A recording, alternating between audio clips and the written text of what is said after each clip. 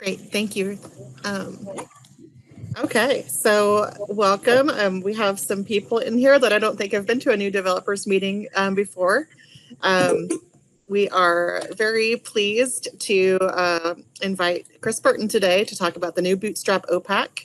Give us an overview of what that looks like as far as what we need to know to do our local customizations and everything like that. With that, I'm going to go ahead and just turn it over to Chris. Hello. So the Bootstrap OPAC, I shared first off, I shared the slides with Taryn so she can share them after. There's lots of links in here to follow after. This is the bug listing for it.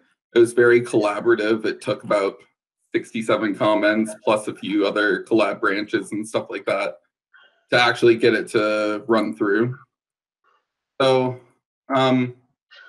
what we wanted to do was just enhance the OPAC. There's a number of reasons why, such as accessibility laws and stuff like that changing where we are. So as of right now, it's actually rolled out into 3.6, so you can actually download 3.6 and enable it just where you enable your templates, and it'll be ready to go for you. Any customization, any local customization will need to be probably reset because just with the different structure, it might just not come through as you really want it to. So the next step is for it to become default potentially as soon as 3.7. There are some blockers to it with some things that were added in 3.6 that didn't get looped into the Bootstrap OPAC. So hopefully those will just be resolved by 3.7 and this can actually become the default. And we're talking about depreciating the old template, but the date's still in contention. People still want it to be available because all the customizations are geared towards that one, right? So that one may take a little while longer to depreciate, but it'll still be there for the time being so that you don't have to like shift over immediately.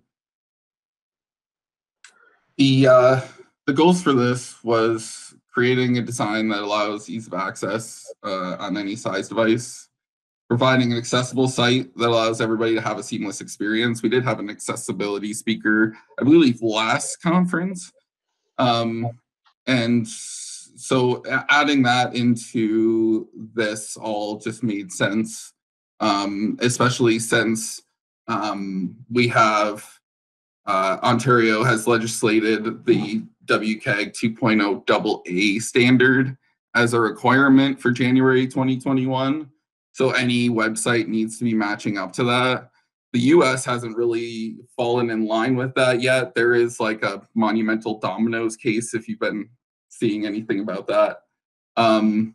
But pending that, there's no real law forcing accessibility on websites. But WebAIM here actually did a little bit of a survey of sites and kind of just crawled them, about 1 million sites, and 98.1% had an accessibility error on their homepage. Just their homepage. It wasn't even like they had to go far to find anything. So we really could do better in trying to, include everyone instead of just, the visual look, because that's what we see. There's a lot of different things to think about with accessibility. The bullet points here, there's using SR only, which is screen reader only tags, to give voice to a screen reader where it needs a little bit more context without the visuals. ARIA, which is another accessibility standard to help with labeling and allowing screen readers to know that this is a button or this is a label or something like that, to give the HTML more context. Also making contextual use. So like green meaning go, red meaning stop. I mean, it's pretty universal that that's what that means. So using that can overcome some language and some educational barriers where they might not know exactly what they're doing, but I mean, green means go ahead, red means stop. So Later on, I'll show you how I got the buttons to follow that and easier for you to adjust as well. Also, we added some iconography with Font Awesome, which supersedes some language barriers, also educational barriers, because you can kind of get the context.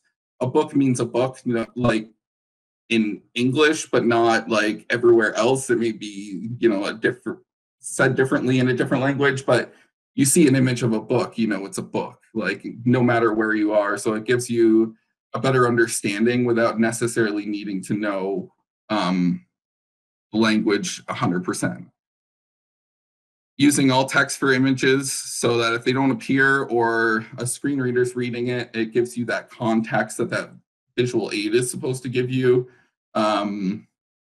Also, header sequencing, that was a big one that ended up getting cleaned up in the OPAC as well. Headers need to sequence from H1 to H6 on the page. When screen readers end up building a table of contents for your page, it uses the header tags. And when the header tags are all jumbled around, it can be a little confusing for assistive devices and people that are using them to actually follow along. So you want to make sure that they are in order. Having enough contrast to stand out if colors are inverted or blended together. So you want to keep in mind colorblind. Even not being colorblind, sometimes things just mash together just while you're looking at them. So you want to keep things, it's a 5:4:1 ratio. I haven't really looked at if everything meets that, but everything seems pretty contrasted.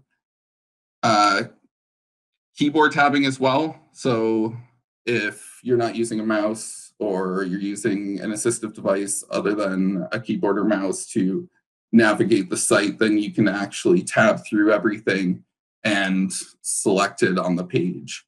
Tooltips were one that I initially made not accessible and then realized that they weren't tabbable. So making them an anchor tag or a button or something would really help being able to tab into them. And the last thing is keeping text to a grade 6 to 9 level to be more inclusive to anybody with a language or educational barrier and not require, you know, bigger words that some people might not be familiar with, maybe keeping things simple so that everybody can understand. These are bullet points from the WCAG 2.0 standard, which I linked right here as well, the Web Content Accessibility Guidelines. They have what the actual standards are from W3. Right now, we're hitting 2.0 AA, so there's a lot of stuff in here. So I kind of just brought it down to bullet points because that's there's a lot of stuff in here and a lot of things that are over AA. There's AAA as well. But some of that includes captioning and stuff like that that isn't really relevant unless you're putting up videos, which we kind of aren't. So what I used to make sure that things were accessible was the Wave Accessibility Evaluation tool. This is a really neat tool that actually can show up in your toolbar here.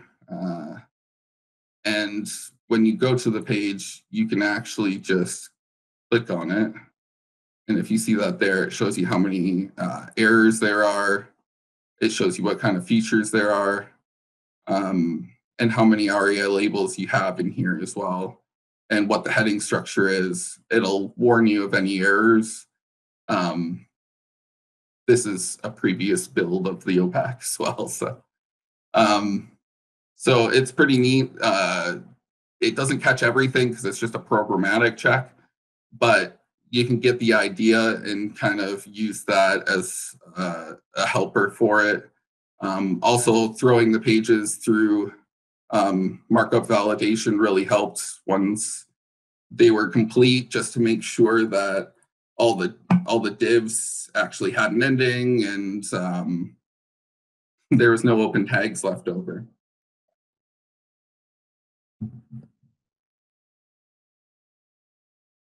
And I also linked here the ARIA specification as well for using ARIA labels. There's an introduction to ARIA here, which shows you some of the problems that you face trying to make the site accessible, but it's not completely relevant.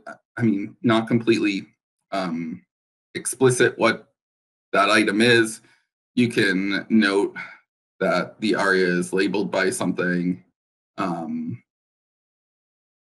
Yeah, so take a look at that. That really helps keep things accessible in the long run. So some of the resources to keep it responsive were Bootstrap 4. I mean, that was the main one that was used in here. There's a really good documentation hub here where you can pretty much search anything. It has information about the layouts, content, components. Components is a lot of the things that you'll see throughout the OPAC, such as some alerts like this. The OPAC is fairly standard Bootstrap 4. I'd like to preface it by saying I'm not a designer, but I wanted to help bring some responsiveness and some ease of use to the OPAC, because as we started using it when we came on board, we realized there was a lot of issues with using it, mostly on mobile. One of my managers came to me just frustrated trying to renew her holds on mobile, and we knew we had to do something then to kind of alleviate that, which we did. But this is taking it one step further. Some of the biggest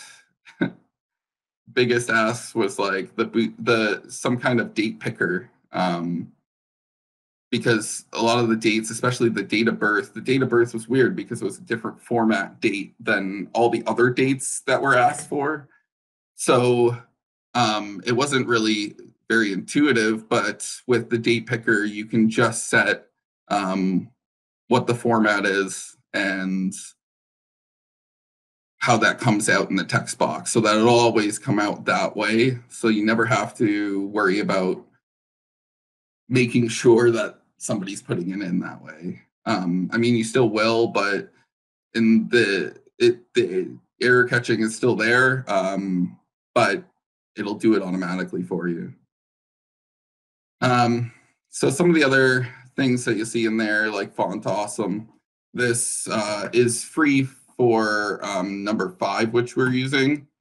So if you go to icons here, you can just search up whatever icons you want to put in,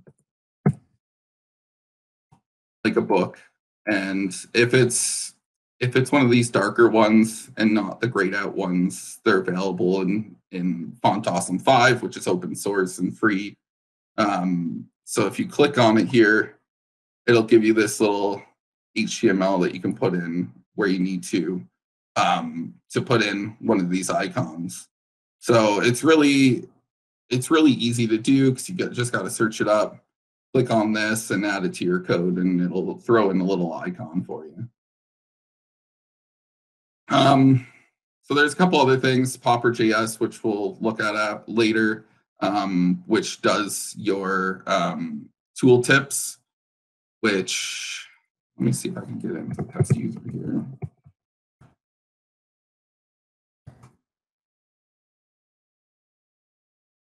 And once you're in the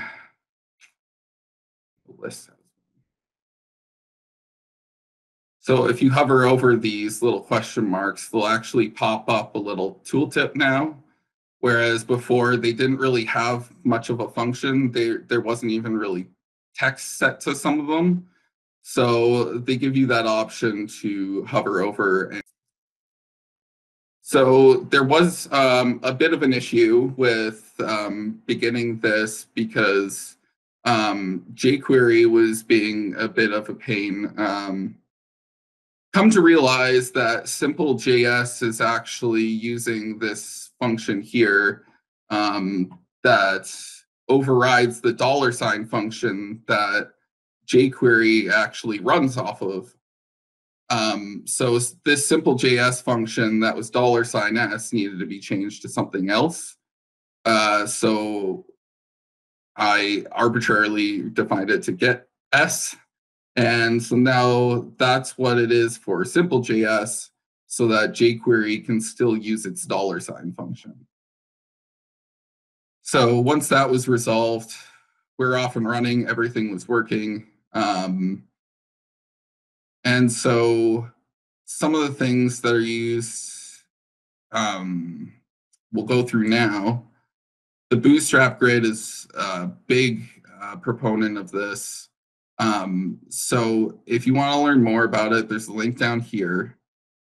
What it does is it keeps everything to a row and keeps it in its portion. So when you're looking at something like this, which is 3 columns here, if you reduce it down, it's going to become a vertical 3 columns because it's going to respond to the size change. And that's what we want to see. That's what we want to see with the new OPAC, is that on any device, it's actually going to run well. And this is what this actually really helps with that, to keep things, if it's a bigger screen, filling out that screen, if it's a smaller screen, helping it out and keeping it vertical. So you can learn more about it down there. It's really easy to figure out. All it is that, oh, that page froze a little bit. So all it is this container with a row in it, and then you put your divs in there with the column class, and you can use different sizes. So for down here, it's like a 6. It's out of 12 columns. So when you're saying 6, you're saying you're going to use 50% of the page. If you're using 5, it's a little bit less, and so forth.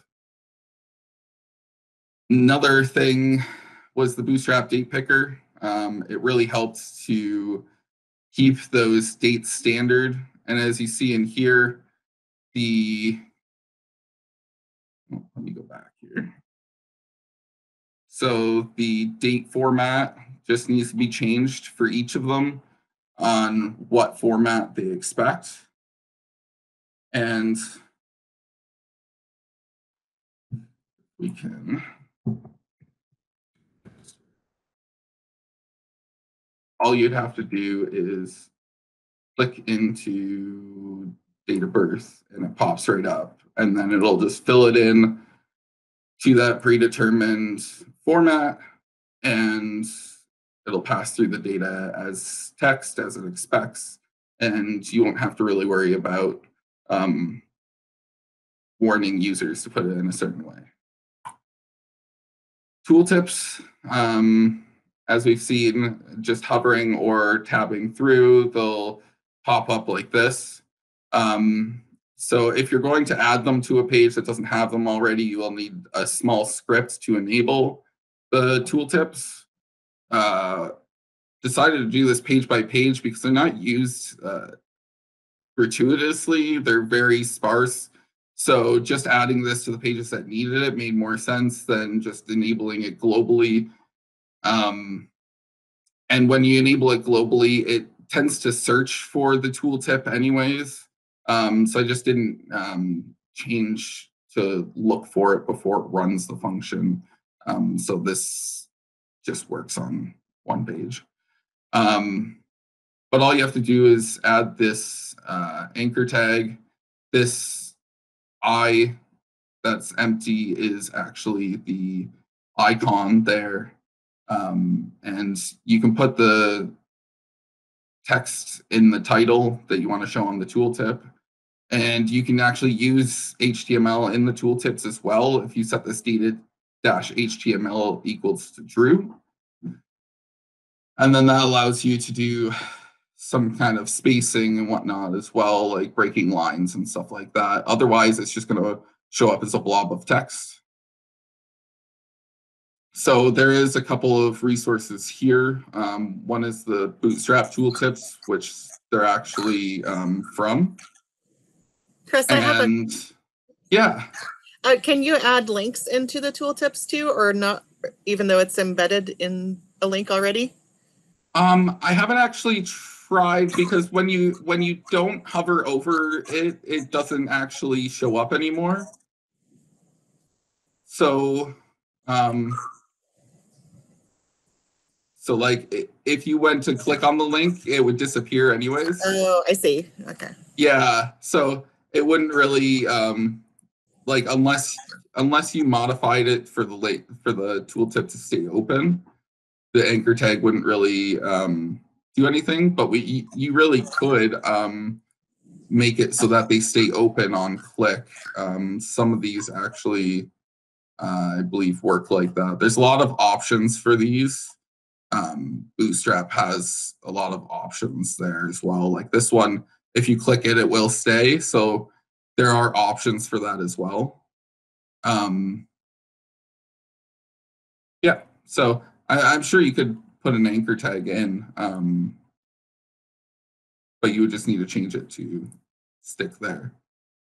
Thanks. No problem. And then I added the Popper.js website too, because that's where the Bootstrap gets it from. They use a lot of, they use this and jQuery as their dependencies. This to fulfill the tooltips, which they actually are reducing the amount of dependencies they're using in the next version of Bootstrap, which is kind of neat. So there were also some custom solutions to fulfill some requirements, such as minimize tables. The tables, when you go down to, say, a mobile kind of view, the tables would get crunched and you'd have to scroll left for them. They really didn't fit within the bounds of the page, and tables don't really work very well on mobile. I did find a bit of code and modified it enough to help out. So using the mini table class would achieve a table going down into something like this. The only thing you would need to have on top of that is this in the media query with the other tables. And what this does is it's actually pushing in the table header into before the table data. So so it's actually appearing as some kind of header, and it's showing as a header. It's not really, though. So this is kind of a standby solution. I like to see a solution that works a little bit more dynamically than having to set each table header in the CSS.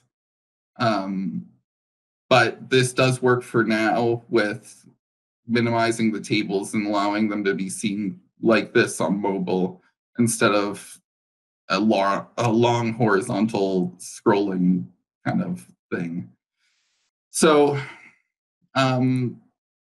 with those two, what I did is use the SR only tag on a lot of these fields, because even while the table is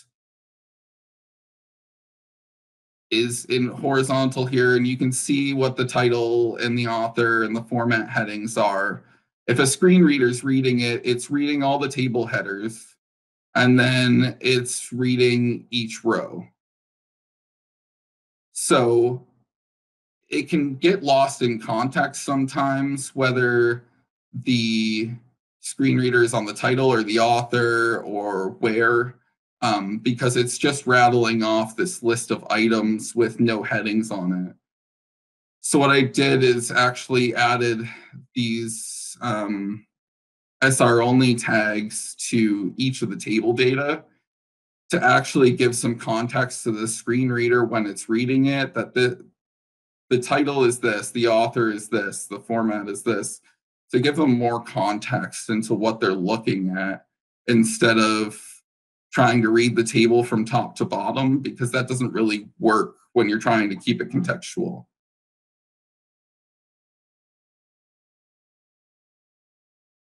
So there's been a bunch of other changes as well. One of them being service alerts using the Bootstrap alerts. This right now exists in the config.tt2 file. What you can do is just update the message here with HTML, anchor tags, whatever you need to. And it's built in with Bootstrap's OPAC. So the defaults are success for green, info for blue, warning for yellow, and danger for red. So what we got here is the danger that shows up the red. And then whatever maintenance message you have up there. So what it looks like is like this. You can have some clickable link as well that you go to. It's also dismissible, but it will come back unless you look into how to set the cookie for that to keep it hidden once somebody closes it out. So that's just 2 lines in the config that you just need to update and uncomment when you need to put up an alert, and just comment them out if there's no alert needed. I would like to see this actually go into library settings at some point so that anybody could really set an alert, because sometimes there's things that happen, like we've had like water main breaks or something that need to go up immediately. It'd be good to have more people have access to something like that, with some sort of permission, obviously. So some other things have changed in the summary of items. There is a more or less details button, just to kind of contain some of the items, some of the details that a record has. This one isn't a lot, but some of them can get actually really, really lengthy and fill up a whole page before you could even get to the copy table and see if there's any available or do anything like that. And a lot of the information, like the ISBN and stuff, seems more like a librarian need than an actual patron need.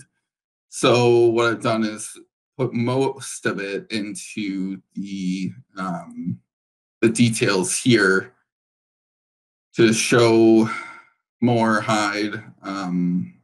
So that way, when customers come onto the page, they don't have to fight through all the text to actually get to the listing or get to any of these additional content as well. Also placing I don't think that's on this one, no.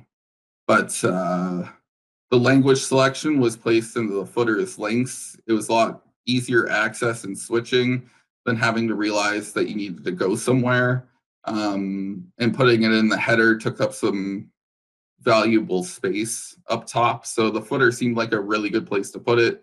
It's on every page. You can kind of access it no matter what you're linked to, and change the language from there. Started putting in some dynamic changes. I wanted to see the OPAC get a bit more dynamic with changes than it is. A lot of clicking through took a lot of refreshes, and it just seems jarring sometimes. So albeit how small this one is, it's just a small paste selected charges actually changes as you select which charges, so that you get a running total down here so that you can actually see how much you're selecting to pay off, or you could pay all charges still. But just creating some dynamic movements in there just kind of brings it up to modern day some of the screen refreshes and some of the items seem like they could benefit from some dynamic changing, and some of the Bootstrap helps with that too, like with the accordion, hiding some of the summary notes. It doesn't need a full refresh to show those notes, so it's not really a big deal that they're hidden. Whereas if it took a full refresh, it might be, maybe we don't want to hide them because it takes a whole refresh to get back there. Another small but big change was changing the back to results button to actually go back to your spot in the results. So when we're searching up this My Story, we can go back to the results to where we searched for Harry, and it's going to put us right back where we started with My Story instead of starting us up way back at the top of the page, just by using the ID of the row that it was on, just to keep it back right into, so you can jump right back into the list. Because I know especially catalogers are like clicking in and out all the time, and if you could just start right back to where you were in the list instead of going to the top and having to go to the bottom, it's very valuable saving that time. So some color options have been expanded. So the facet colors, and so there's separate colors there for the facets for when you're searching, these ones here. There's also contextual buttons added. So there's button confirm would be your green, button deny would be your red, and there's two other ones, button OPAC and button action. So you can see them right here. So this is action and this is OPAC. I kind of just named them what I was feeling at the time, I guess, but it's basically a primary and a secondary button for your OPAC, because there are times where you're using about 6 buttons in a row, especially in my list. But keeping the red for like delete or go back or something like that made a lot of sense. So instead of having to change the buttons everywhere, or creating a new class and updating those in all the places, you can actually just change the colors of confirm and deny to keep them contextual, but also modifying it to colors that your library is comfortable with. Because I know everybody has their own branding and logos and stuff like that. So keeping it able to be modified really helps. And these styles are just taken from the Bootstrap buttons. So they have the hover color on the border, and just hoverable actions like this there, where it gets a little bit lighter. So in the last about 1 or 2 months leading up to this, I realized there's a lot of functionality I wanted to change as well. It was mostly just a style update until a few months ago, when it kind of kicked into gear, where we wanted to add it to 3.6. And so wanted to make sure that there's a lot of functionality improvements to it as well. So my OPAC got a whole overhaul, where you no longer have the My Account stuff up in the nav bar, because that was actually expanding it a lot too, and pushing all the content down on the page. So removing that and just going to My Account, you can see all of the quick data that was up here before, where you have 715 in charges, 0 messages, 2 items checked out, and that's updated, as well as having the sub navigation there as well. The navigation was a real pain, having links on top of links on top of links, and it could get really confusing where to go. So having some kind of navigation structure like this really helped separate things and remove a lot of the complexity that wasn't really needed. So the home is just the account summary. Charges has been separated out into its own page as well. So that way we can keep this open for library branding. I'm sure I'm going to end up using this to promote some of my e-resources like Cloud Library, even though I have the titles in here, promoting that and Hoopla and all the great access that we have online, especially right now when everybody's stuck at home. So the navigation is it's a little bit daunting at first, but this actually came from some of the navigation that was already there, and I kind of elaborated on it to keep it dynamic, where if ebooks was selected as on for a library, they'd show up, and if they don't, they won't. And so this was part of what already existed. It's just largely expanded. So as you can see here, for something that's like messages is just a button here. So that just is its own parent. Its URL is to messages, which would show up here if I was in messages, right there. And then you have the text for the label, as well as the variable that brings in the number dynamically for each account there. And then after that, you'll have the name, which is the name that actually shows up up here. So just adding on to that, you can add extra labels as well for your pages. If you were to add pages, you would just bump up the children if you're going to put it as a child and one of the parents. And what I mean by that is this is the parents and these would be the children. So it holds 4 navigation items there. So you would say 4 here, and then you'd fill it in just like the other ones that are there. So another change was that there were multiple bases set up for my OPAC. Now there is just one base. There was a main base, a base, and a pref space. With the navigation being combined into one and having everything stem off of that, it only needed to have one base. So that's where you'll see this, and that's where you'll see just the frame for all of this. Also, another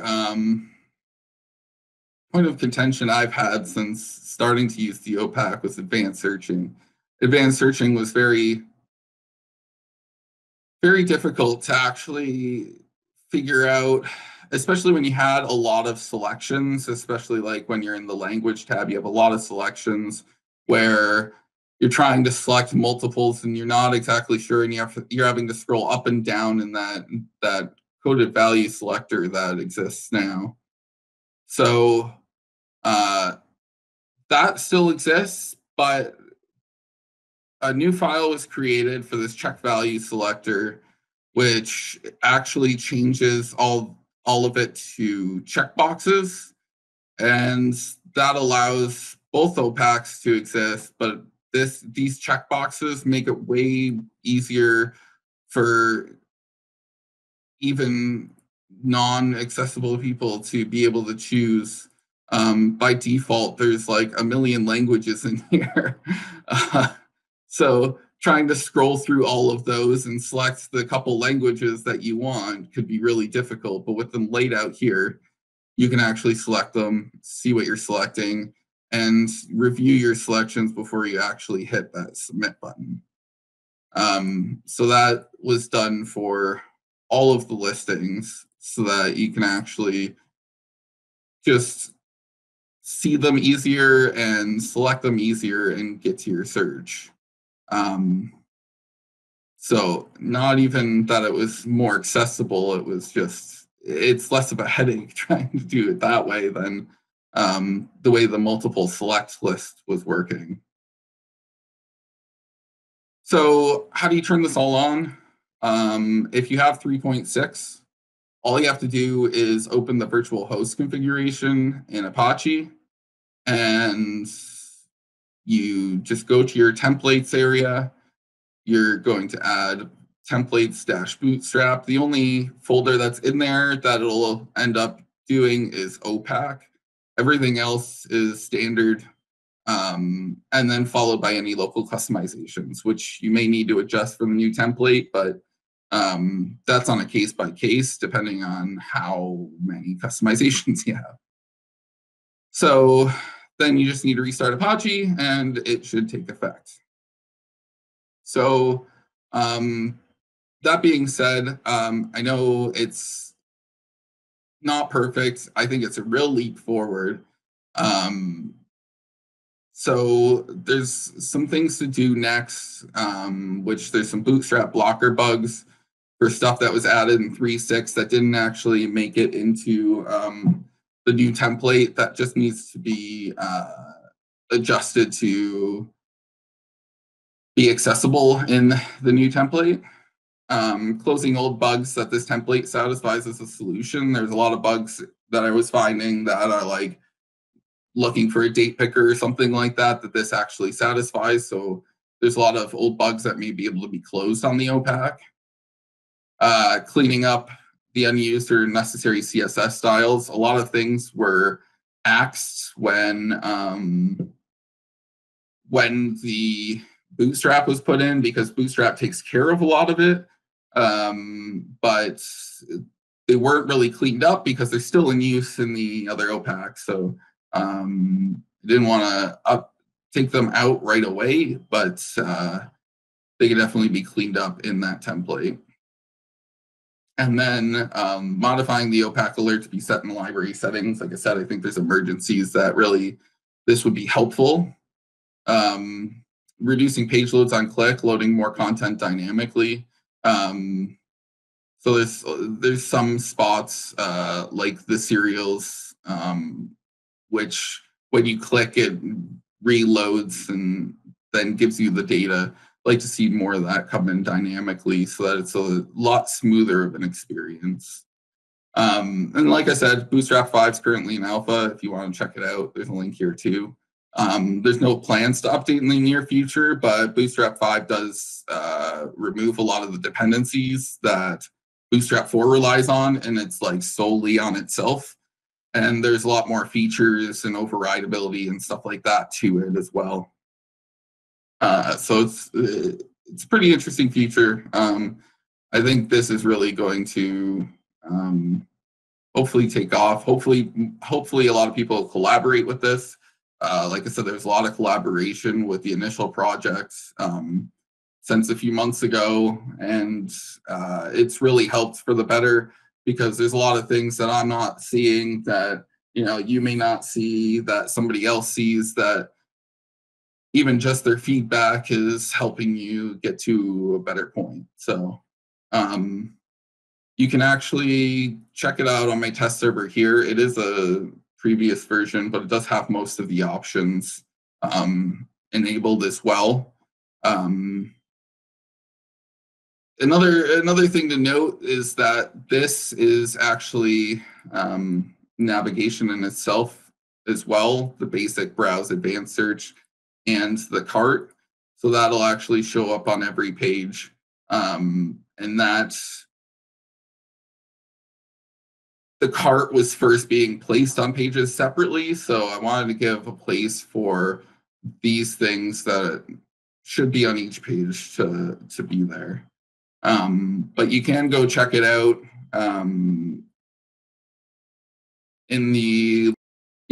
so I think that's about it. I think I'm about done talking. Thanks, Chris. If anybody has any questions or anything, I'd be happy to field that as well.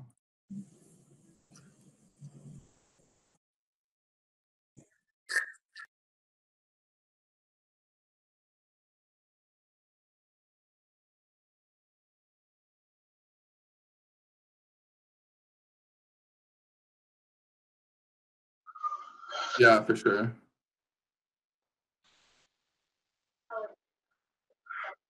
Thanks. Yeah, I've been following it as you've gone along, but I had no idea how much accessibility improvement that you'd made. That's really, really cool. Yeah, there's a lot to it, but I mean, those validators really helped because I just finish a page and run it through and then do the adjustments and run it through again. I probably ran each page through like 10 times, but it really helped just catch things that I wasn't seeing. So, and like, not a pro on accessibility either. I mean, I've seen some, webinars and stuff like that, but like putting it into practice, it's kind of difficult because you have to have that perspective as well.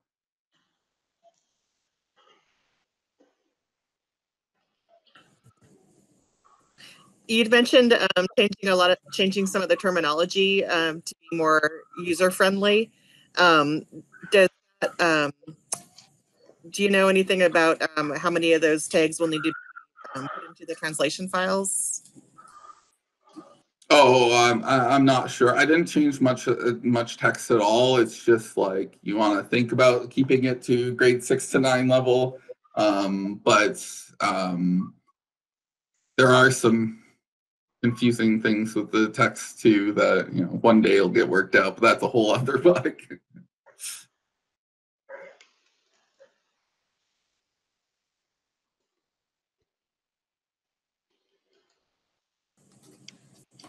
Anybody else have any questions or comments? I don't have any questions, but I just want to say what an awesome job you did and how huge of a project that was. Thanks. Yeah, it was quite an overhaul. I started it actually after the first conference I was at in 2018, and everybody kind of decided the OPAC needed an overhaul. That was like the most requested thing. So I started it then, and it's just coming out now. So it's been a while.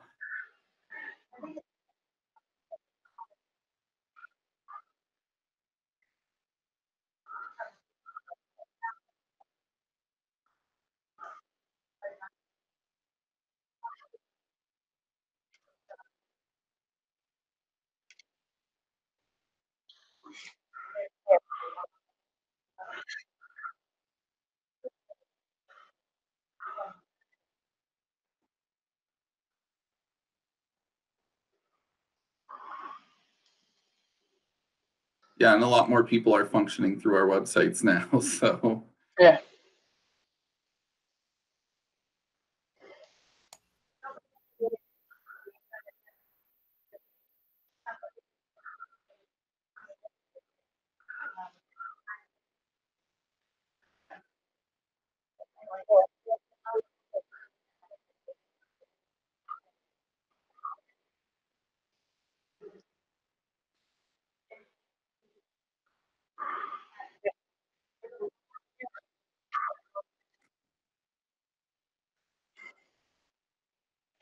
yeah, I mean, those files are mostly just HTML with a little bit of Perl sprinkled in. So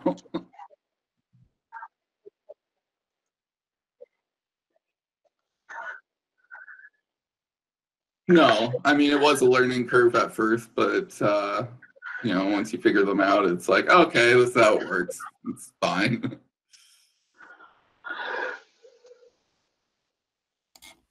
Awesome. I love it, Chris. Thanks. Yeah. I'm just glad it's out there now. Now people can use it and put in all the bugs.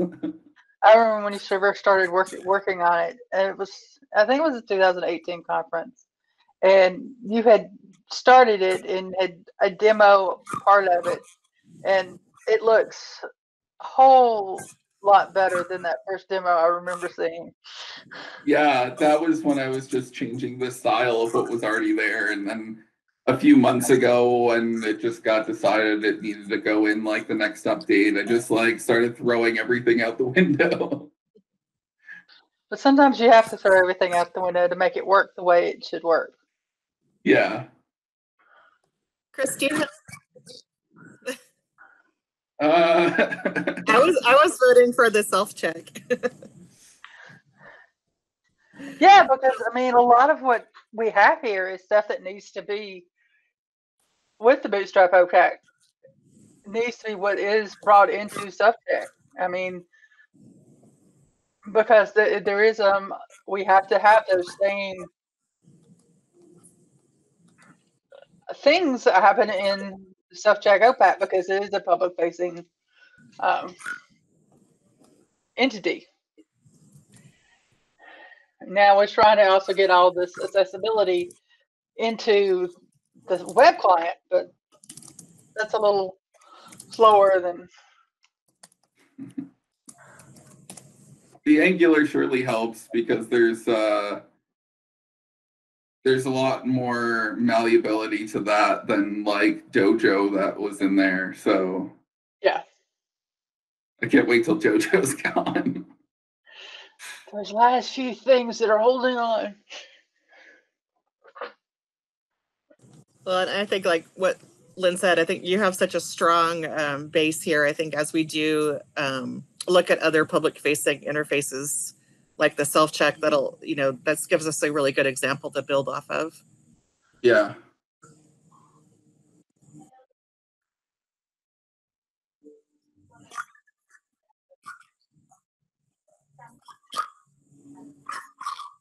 Yeah, they can be leveraged anywhere. Because I've used some of those tools before working in with another library where we had to do so much accessibility on that one. And yeah, running it through those tests. I remember once I ran it through like 20 times to get all the. It's maddening sometimes. You're like, why is it still there? And then you fix one and it creates another one. And yeah. And you go, why didn't you see that one to begin with?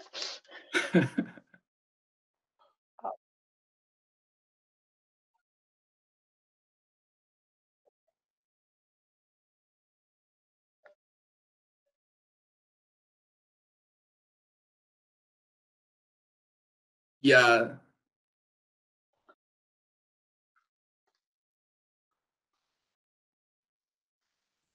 Well, we're almost up, finished with our hour. So I don't want to keep you guys too long unless you have more questions for Chris. Our next meeting is scheduled for November 18. That's a Wednesday at 3 p.m. Eastern. And we don't have a topic yet. So if anybody has anything that they'd like to talk about themselves or that you'd like to see presented, let me know and I can help track down a speaker and bug people to come talk to or we can work on bugs or anything if anybody has anything that they're working on that they want more eyes on. So feel free to reach out to me either on the new devs email list or just directly to me. And thank you again so much, Chris. That was really useful. We're planning on going to the Bootstrap OPAC in January with our annual upgrade. And so I'll be probably diving into looking at it. Next week is the Hackaway, so probably the week after. And so I'm sure I'll have questions for you once I get into it. Right on.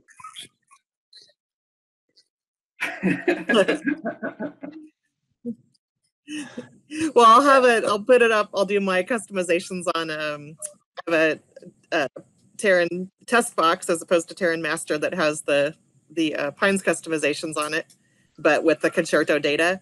So log into that one. Oh.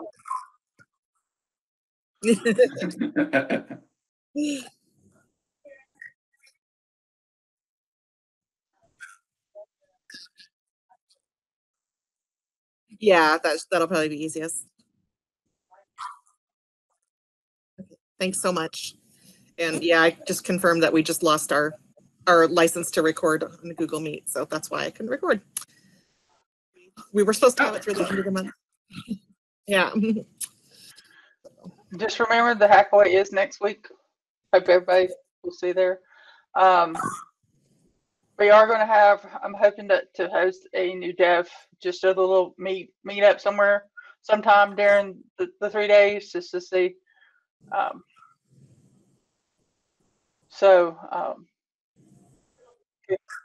Yeah. No. So we'll have a new dev meetup sometime in the next, probably Monday morning. I'm thinking about having it Monday morning so that we can have it and get all the new dev people out there and get some of the other people that are not new devs in, so you don't feel left out. Plus, I'm also pushing out the documentation prep that I'll be doing next week.